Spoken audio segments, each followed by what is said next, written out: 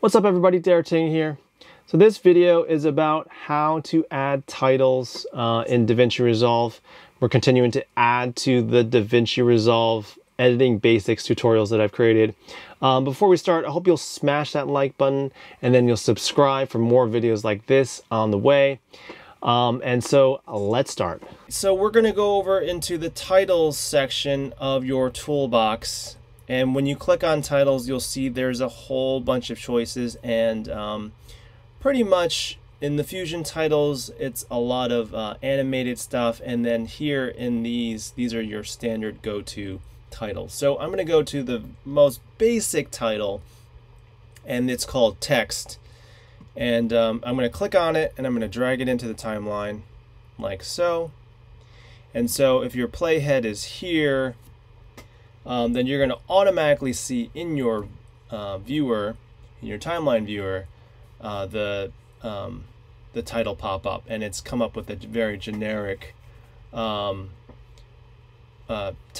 because that's what's typed in there so far. So now we're going to next go click on the video piece and then click on Inspector, and then within Inspector you can adjust all the different things about that title. So for example, you might type in name or whatever type of text that you want, and then you can choose what font it should be.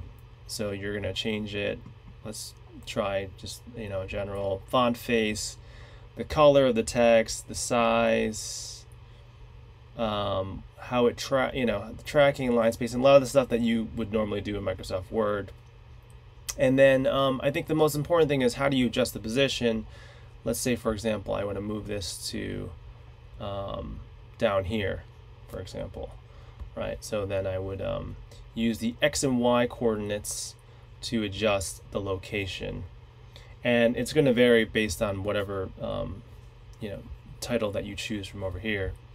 And you can also change the size here as well. And I would use that if you are using keyframes. That's obviously a different tutorial, but that's when you would use the zoom versus the size of the actual letters. And then I usually like to add a little bit of offset here for the drop shadow, and that's really to create separation. You can't see it as well here, but it's pretty much a shadow.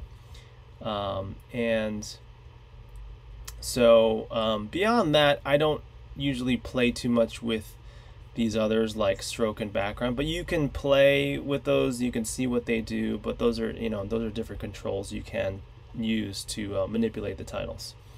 Again, I'm just being completely basic, and then you can explore and do what's right for you. So now I'm going to maximize the timeline, and then within the video, I think what you would want to do is kind of just change the different lengths, and that's just by holding over with your mouse or your trackpad on the edges here, and deciding how long it's going to be. And typically, as a standard animation, you might like control and click, or right click for your Windows guys, and add a cross dissolve here on both sides. So control click, choose 12 frames, 6 frames, whatever you want, and then we're going to press space bar just to play it back, and you'll see it comes in and comes out. Yep.